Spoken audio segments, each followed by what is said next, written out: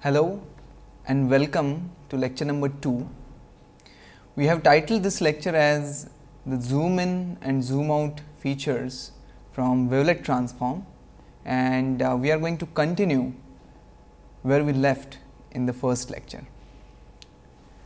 We saw in the last lecture that wavelet transform essentially decomposes signal into two separate series, a single series to represent the approximations that would lead us to scaling function, also popularly known as the father function, and the double series to represent the details that would lead us to the wavelet function or the mother wavelet.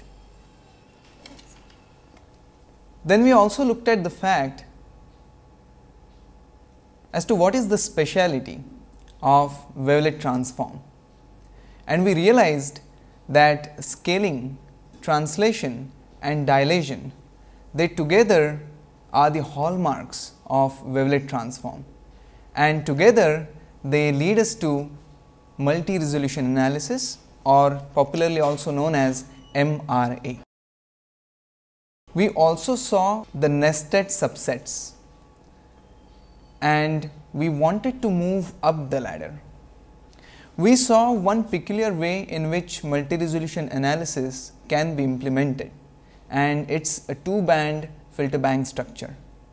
And then we focused only on the analysis part of it, and then we realized that this kind of structure would help us move down the ladder.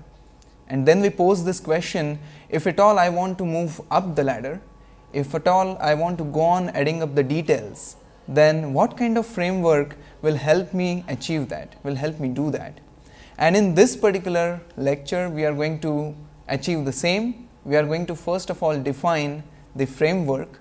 Once we are done with defining the framework, we will then move on and solve one problem, make our hands dirty to really understand the nitty-gritties of the entire procedure. So let us start that process. We have realized that the whole MRA, multi-resolution analysis, is in a way based on the underlying nested subsets, and we can really bring out the essence of this through two mathematical equations. First, the equation of scaling function, which can be written as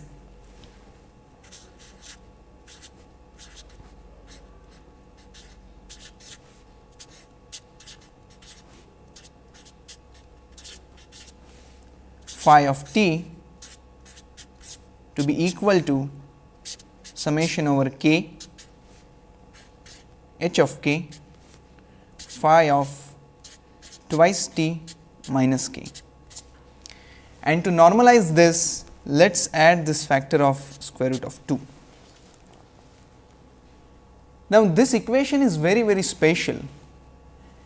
If I take this factor down, then we can clearly understand that this is indeed phi of 1t, and 1 essentially indicates 2 to the power 0, and then I can say this belongs to subspace V0.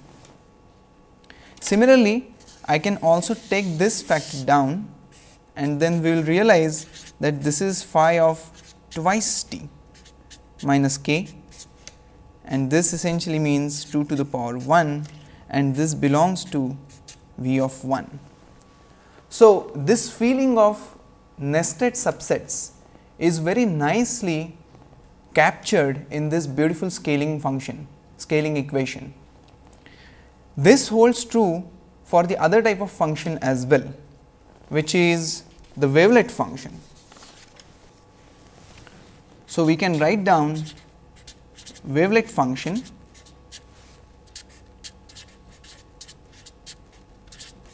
like this: psi of t, again summed over k values, g of k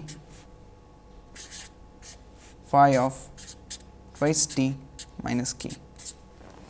And I can once again sense that this is simply psi of 1t 2 to the power 0, and then I can say this function belongs to W0 subspace, and this function once again belongs to V of 1, because I have phi of twice t minus k and 2 to the power 1.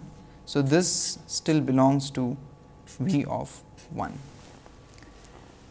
And by looking at these two mathematical equations, now we can once again sense the same equation that we wrote towards the end of last lecture, that V of z would indeed be equal to V of z minus 1 orthogonally added with W of z minus 1.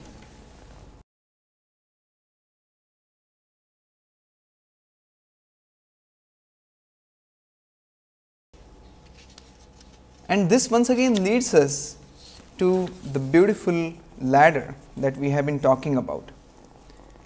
Once we realize that V of z and W of z together can take me to V of z plus 1, and if I have W of z plus 1, then together they can take me to V of z plus 2, and this continues.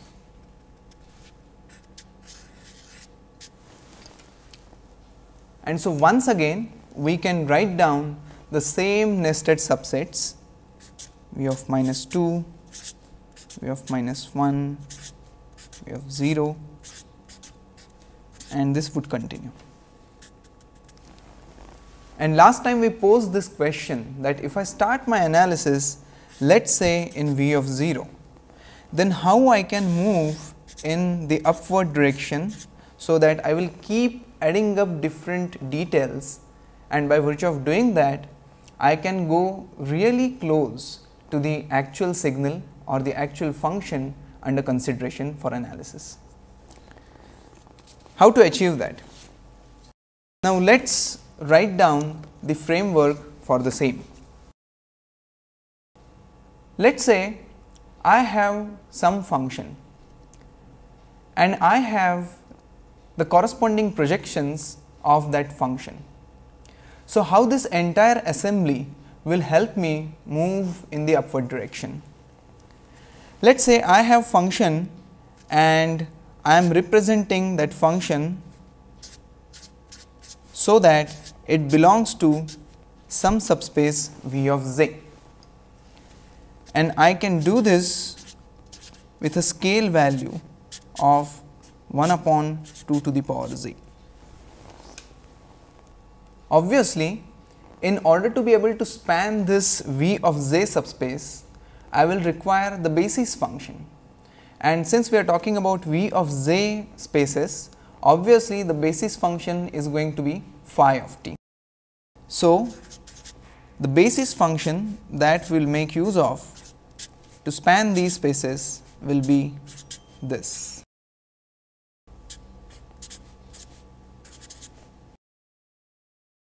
For all different values of k. Here k is the translational parameter, and 2 to the power z by 2, this is the normalizing factor. This is for normalization, and because of this normalizing factor, my orthogonal basis will get converted into orthonormal basis. Now, I can very well write down fj of x in terms of the basis function, and the formula would be summation over k, because k is my translational factor, alpha zk 2 to the power z by 2 phi 2 to the power z x minus k. And we can very well calculate alpha values like this.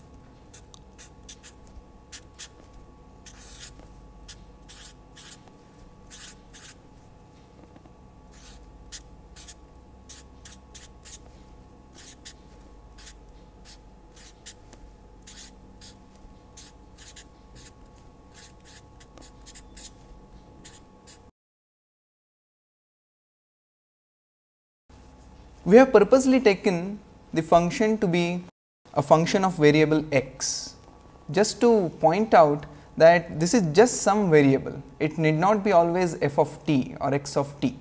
So, we are looking at f dot to make it more generic. So, this is how we can span Vj subspaces and correspondingly find out the approximation values which are the alpha values. Let us also write down the framework for W subspaces, and let us say same function. Now, I am going to call that function of g of j of x,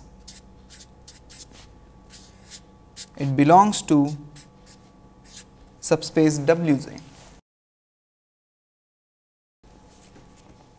and we will make use of same scale, which is 1 upon 2 to the power j. And in order to be able to span these subspaces, I will require the basis which will be now psi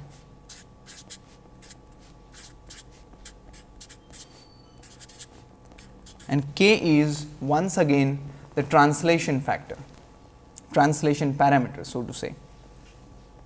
And I can write down similar equations once again. Gj of x will be equal to summation over k beta jk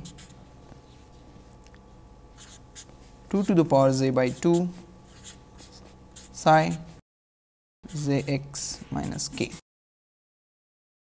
And we can very well calculate these beta values with the similar formula.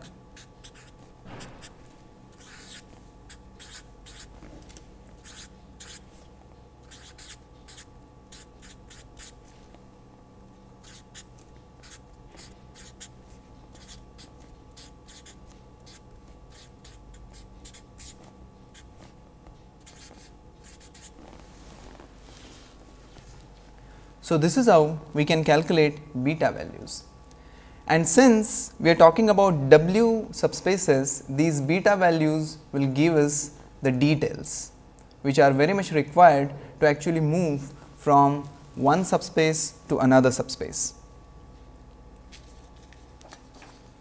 Now, using this framework, how can we actually move up the ladder? That is the next question.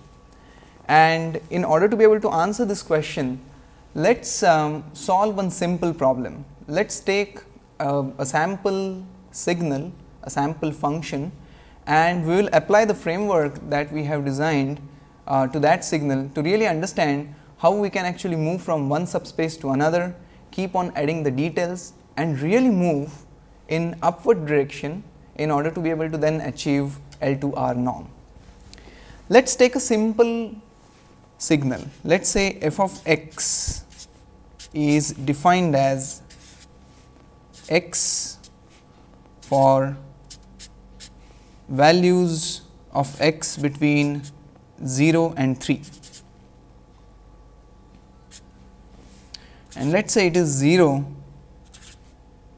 elsewhere. We can also think of keeping this interval open by omitting this. And if we plot this signal, it would look like this. So, I have my x axis, this is my f of x,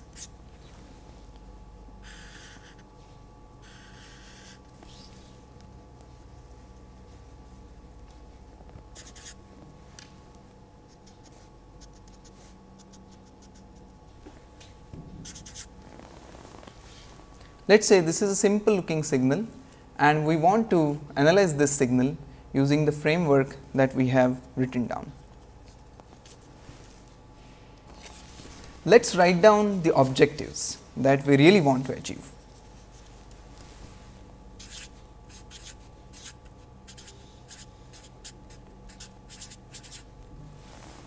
We will first of all find out f0 of x, which belongs to V0.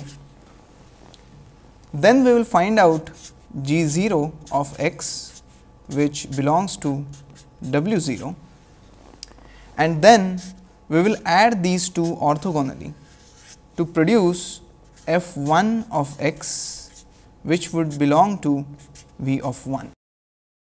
And this is definitely moving up the ladder. From v0 and w0 we are able to generate v1. Correspondingly, we can also find out g1 that belongs to w1 and add v1 with w1 to produce v2, and so on. So, it is very important to understand the process first, and so we will restrict our exercise to this, and at the end of it what we really want to prove is v0 plus w0 gives us v1. This is what we really want to achieve. So, we have this objective in our mind. Now, let us begin with the first task, and that first task is we want to find out f0 of x which belongs to v0, that essentially indicates z value is 0. The scale over here is going to be 1 upon 2 to the power z, which is 1 upon 2 to the power 0, which is 1. This essentially indicates that my window of analysis is of length 1, and then this is my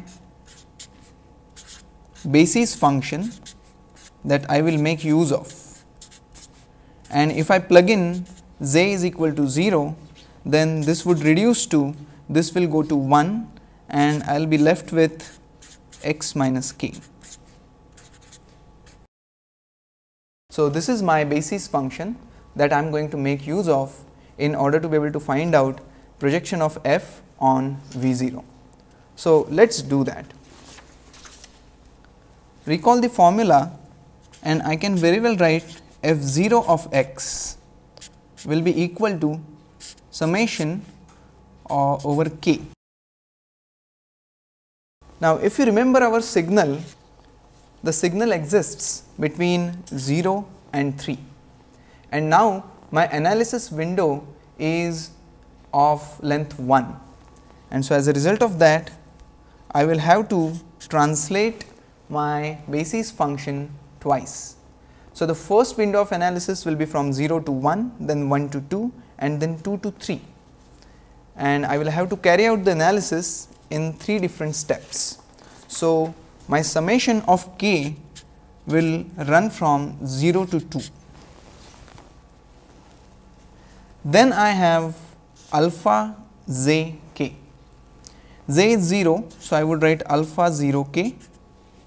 2 to the power z by 2 goes to 1, and then we have already calculated that this will be x minus k. So, it boils down to calculating the values of alpha.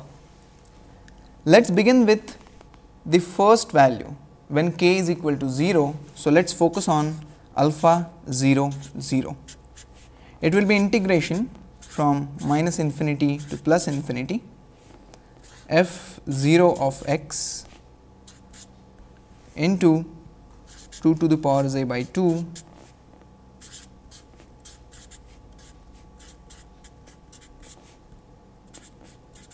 and now we will plug in z is equal to 0 and k is also equal to 0.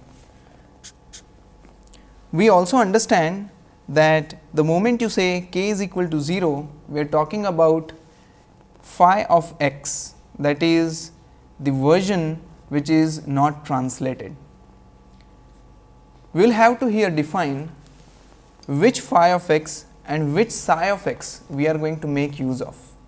And this is another beautiful property of wavelet transform. As far as Fourier transform is concerned or Z transform is concerned, the basis is fixed. However, the beauty associated with wavelet transform is you have choice. You can not only select the scaling function and the wavelet function from whatever is available. If you are smart enough, you can also think of designing your own scaling function and wavelet function. We are going to take up this particular topic in the next lecture. However, for the time being, let us restrict to Haar scaling function and wavelet function. So, as far as Haar scaling and wavelet functions are concerned, we typically know how they actually look. So, we will use Haar scaling and wavelet function, and in case of Haar we know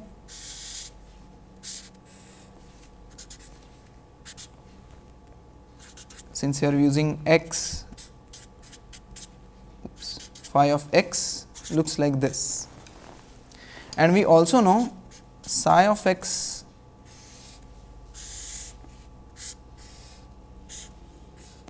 looks like this.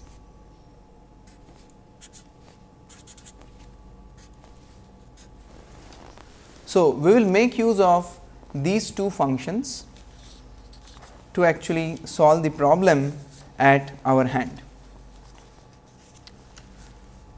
So, this integration bounds limits are now restricted from 0 to 1, and between 0 and 1 we know the nature of our signal f of x. It is going to be x between 0 and 3. So, between 0 and 1 it will be x. So, I can very well write x over here. 2 to the power j by 2, this will go to 1, I do not really have to worry about it. Now, between 0 and 1, when k is equal to 0, I am talking about phi of x, because this 2 to the power j is also going to go to 1, and between 0 and 1 this function is going to take a value of 1, and as a result of that I can plug 1 for all of this, and then d of x, and this will be x square by 2, that leads us to half.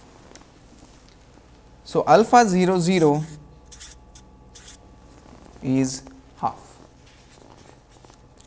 Correspondingly, let us try and find out the other values of alpha. Let us calculate alpha 0 1. Now, my integration would range from 1 to 2. Between 1 and 2, my f of x is once again x, 2 to the power j by 2 is going to go to 1, and I have phi of x minus 1 dx. Now, how this function looks? If my phi of x looks like this, then obviously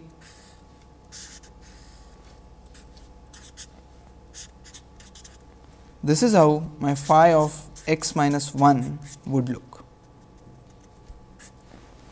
So, it will have value of 1 between 1 and 2, as simple as that. So, I can very well plug 1 over here,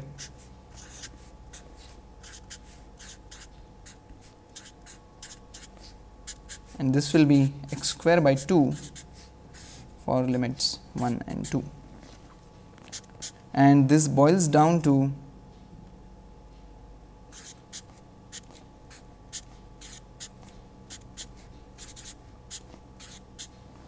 so alpha 0 1 comes out to be 3 by 2, and then correspondingly we can calculate alpha 0 2,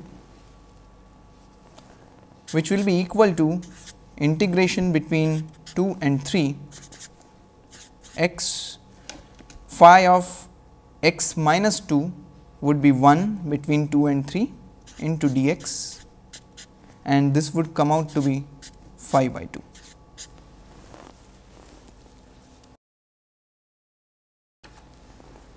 What does this indicate? These alpha values are nothing else but the approximate values of this function that we started off with. We have already seen that f0 of x is going to be a projection of function in subspace V0, and the formula is this, and so it goes without saying that I can now very well write f0 of x in terms of all the alpha values that we have calculated, and I can write f0 of x is equal to half into phi of x plus 3 by 2 into phi of x minus 1 plus phi by 2 into phi of x minus 2. So, this is how I can very well find out the projections of signal f in subspace V of 0. And if we try and plot it, it will look like this.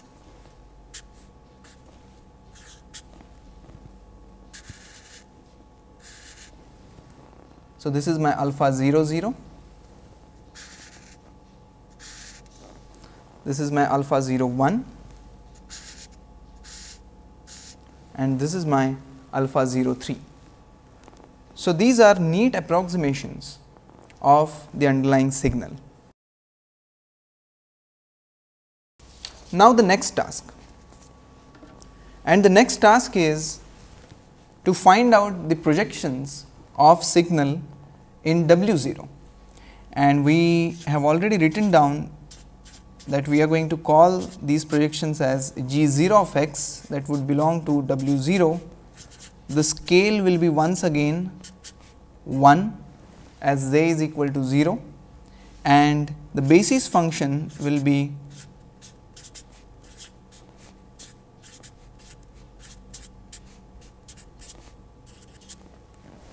will once again make use of the Haar wavelet function, and since z is equal to 0, this will reduce to a very simple form.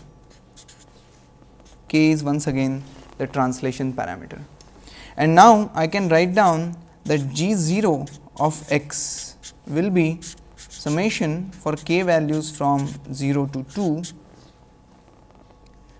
and then beta z is 0 k values into psi of x minus k, and the next important task is to find out all the beta values. And since these are the projections in W0 subspace, these beta values will now give the details associated with the signal. So, let us calculate the beta values now. Using the formula, we can very well say beta 0 0, that means z is equal to 0 and k is also equal to 0, integration from minus infinity to plus infinity, G0 of x into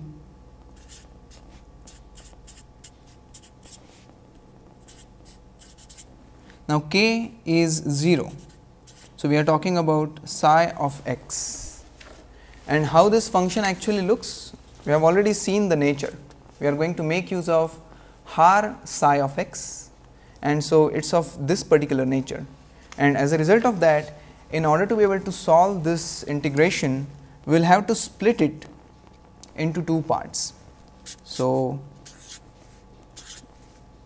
for k value of 0, the integration would exist only between 0 and 1, G0 of x is x again, and then we have psi of x into dx, and due to the very nature of psi of x, we will split this integration into two parts from 0 to half x into, now between 0 and half, psi of x takes the value of 1, and between half and 1 it takes the value of minus 1. So, I will plug in these values, x into 1 into dx, and then plus between half and 1 x into minus 1 into dx, and this will result into x square by 2 between 0 and half minus, I will bring this minus sign out, x square by 2 between half and 1, and thus beta 0 0 will result into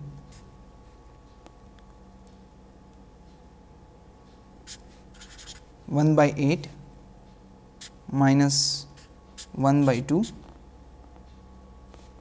plus 1 by 8. This would result into minus 1 by 4. So, this is the first beta factor that we have obtained, beta 0 0. Let us work on the next one, that is beta 0 1, j is 0 and k is equal to 1, and the integration is going to last between 1 and 2. g0 of x will be x again into psi of x minus 1 into dx. And how would this look? We know if psi of x looks like this, then psi of x minus 1 will be the translated version of the same. This will exist between 1 and 2. So, this is how psi of x minus 1 is going to look, and we will split the integration again between 1 and 3 by 2 x into 1 into dx minus between 3 by 2 to 2 x into 1 into dx. We can solve this and confirm that this comes out to be minus 1 by 4 as well. Correspondingly, we can also calculate beta 0 2. J is 0, k is equal to 2, and I will leave it to the viewers to verify that beta 0 2 also comes out to be minus 1 by 4. So, all the 3 beta values, they have the same value of minus 1 by 4. And what does it indicate? So, we will try and analyze what it actually depicts. But before that, once we have calculated all the beta values, now it is time to write down g0 of x in terms of its corresponding beta values, because then I can very well write this will be beta 0 0 psi of x plus beta 0 1 psi of x minus 1 plus beta 0 2 psi of x minus 2. And we can think of plotting this g0 of x on top of the original signal and what projection it would have in V0 that we have already plotted. So, the green lines, they indicate the corresponding representation or projection of signal f of x in V0. Now, we will draw its corresponding projection in W0, and it is going to look like this.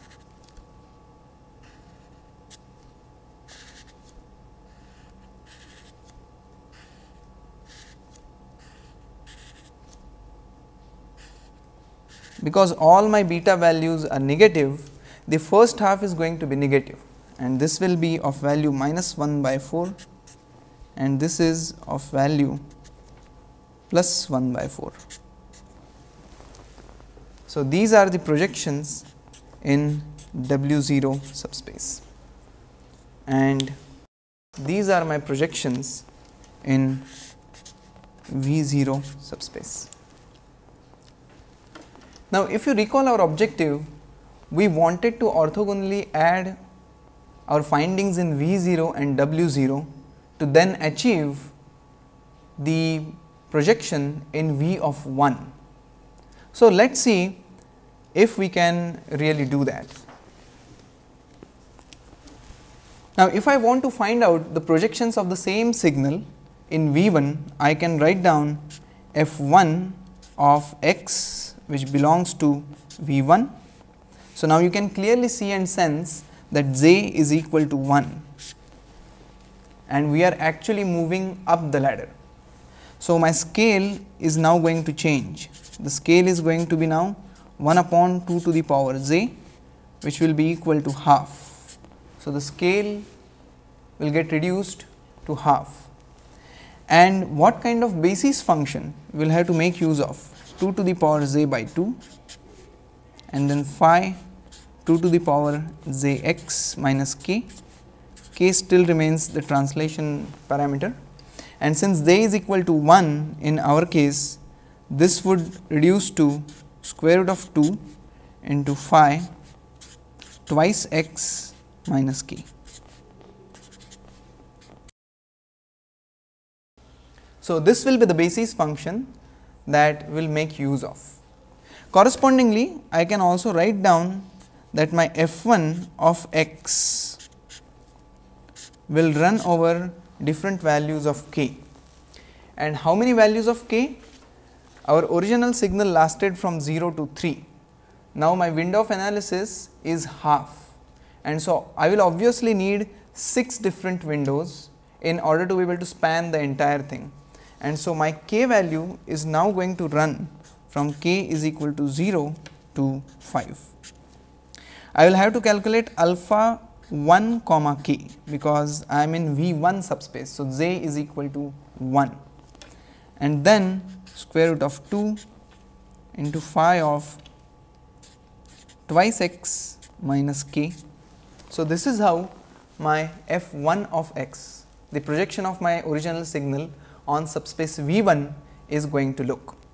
And what we really are interested in at this point in time is to really see if I can really match all the alpha values that I will obtain numerically to the alpha values that I can obtain by adding the alpha values in V0 with beta values in W0. And if I can match up these values, then I would say, oh, this is definitely working, and I can really move up the ladder. So, let us calculate the alpha 1 k values, and let us begin with alpha 1 0 when k is equal to 0, and we know the formula minus infinity to plus infinity, and then you have f1 of x into 2 to the power j by 2 phi of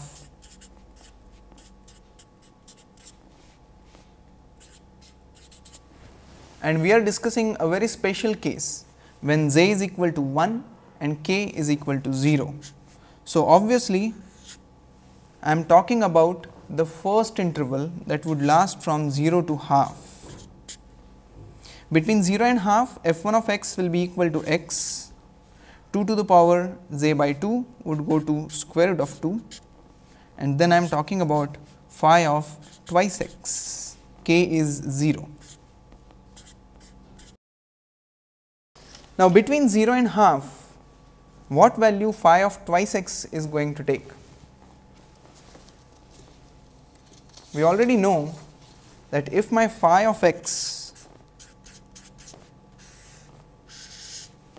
looks like this, then phi of twice x is going to be the shrinked version of it. And let us not worry about the area under the curve at this point in time. Let's worry about the nature and if we can actually preserve the entire energy or not. So, if this is how my phi of twice x is going to look, then between 0 and half, phi of twice x is going to take a value of 1, and then I can bring out square root of 2 outside, and this will be integration from 0 to half x into 1 into dx.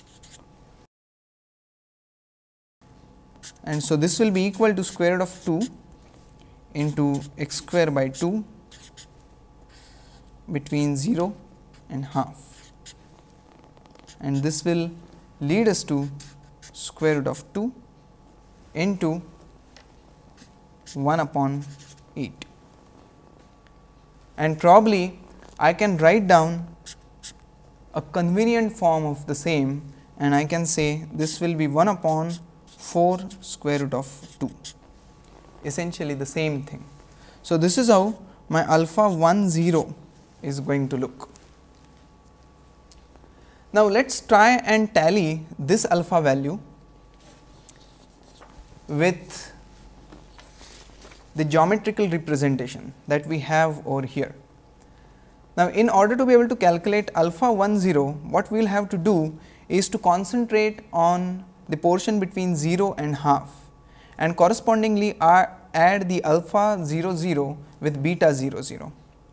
Well, alpha 0 0 value is known and beta 0 0 value is also known. So, what we are saying is I can calculate alpha 1 0 which will be equal to alpha 0 0 minus. So, I am talking about only the first half of alpha 0 0 plus beta 0 0 minus. That is what we are saying, and we already know these values. So, as far as alpha 0 0 minus is concerned, it is half, and as far as beta 0 0 is concerned, it is minus 1 by 4. So, this will eventually lead us to 1 by 4.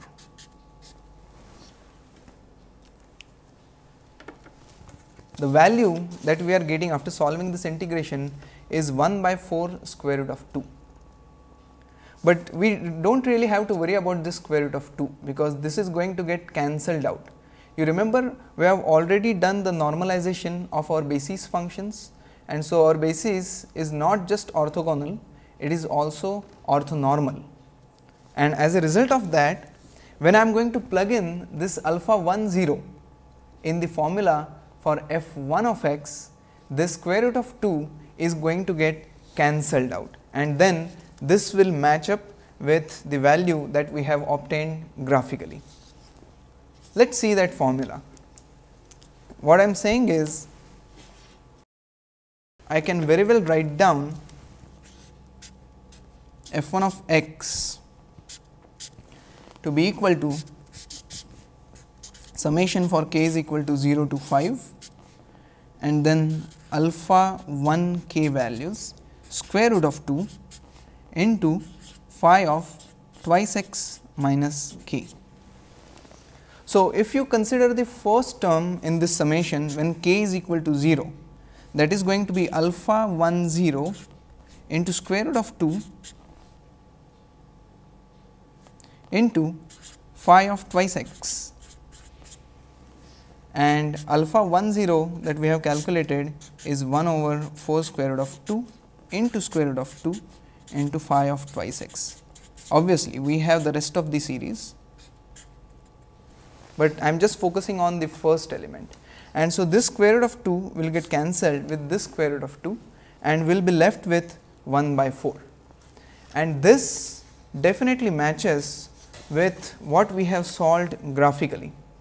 This is indeed 1 by 4. Likewise, we can go on finding out the rest of the values of alpha and convince that it indeed matches up. The alpha values in V1 would look like this: 1 by 4, alpha 1 1 will be 3 by 4, alpha 1 2 will be 5 by 4, alpha 1 3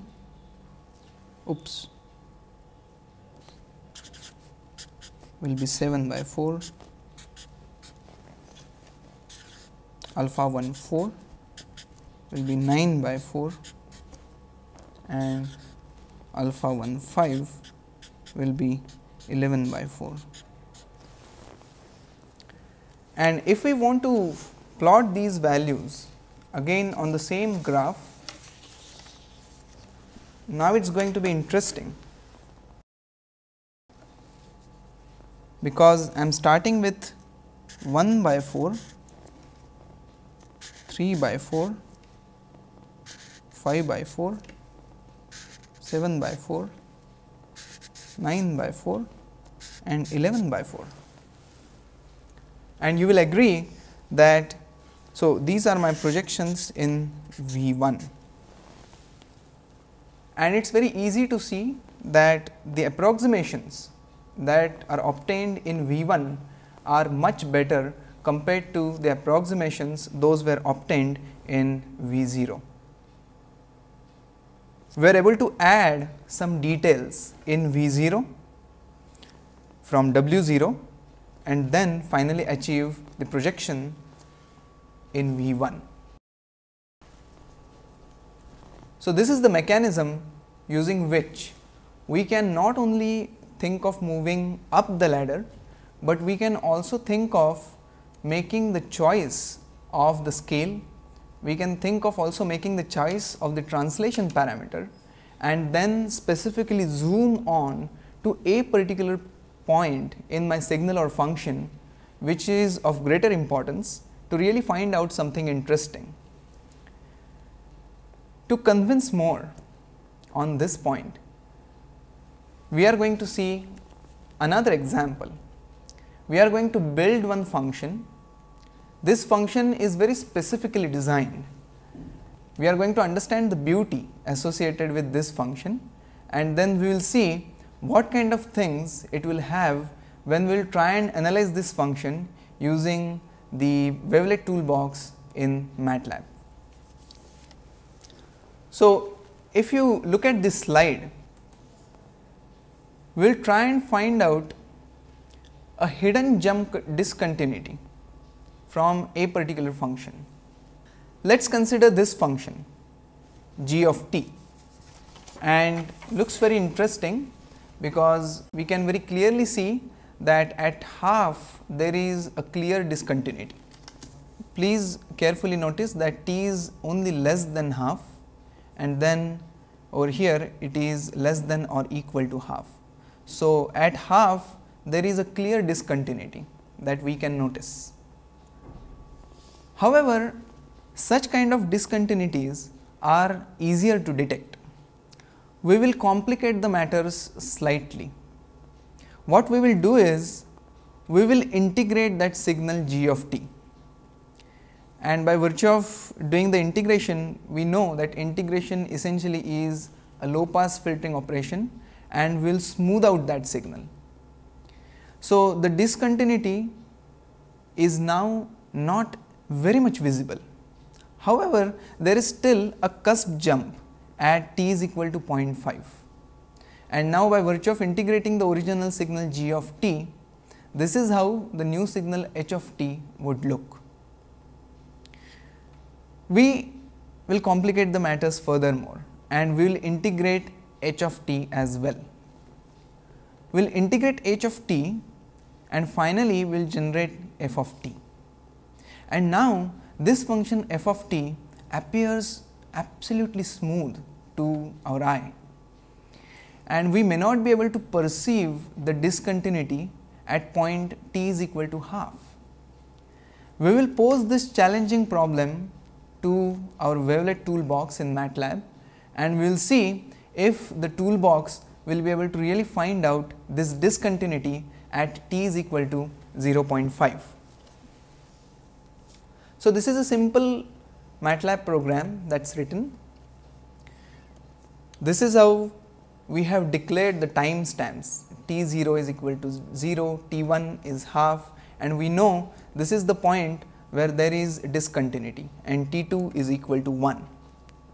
The level of analysis that has been selected is 9, and this is selected out of trial and error, and honestly speaking, there is no thumb rule that says to what level one should go, and after doing analysis to what level one should stop.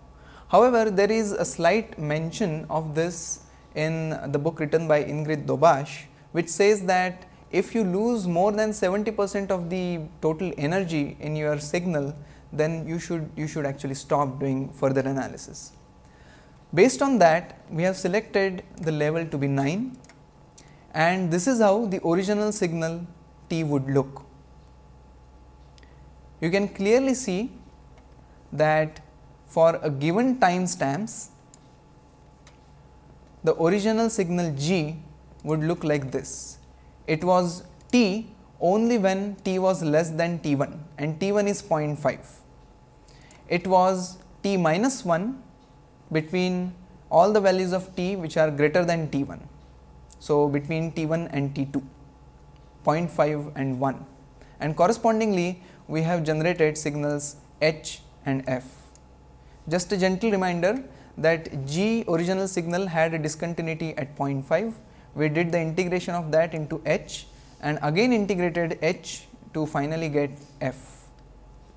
So, first of all, let us plot these signals and let us see the nature of these signals. And as expected, this is my original signal. We can clearly see the discontinuity at 0.5.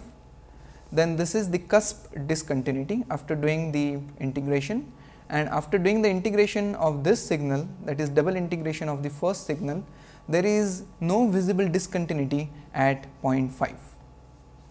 So, this is fairly difficult signal now. Let us save this signal. So, I am going to save F and let us save this signal as test underscore SIG.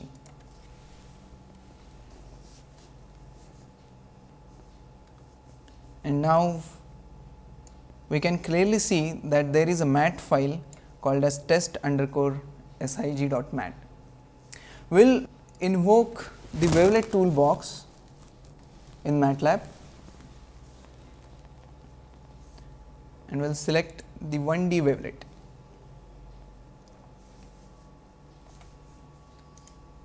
We will load the signal that we have generated, which is test underscore signal. So, this is how the signal actually looks. And now I have freedom of selecting any of these wavelet mothers. Let us say we select Dobash 3 for a level of 9 and we want to carry out the analysis. And you will see a strange thing.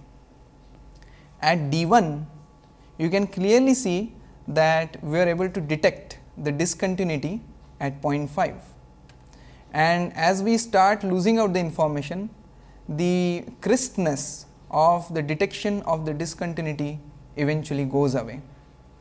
Since we have done the entire analysis using Haar wavelets, let us also work out that exercise.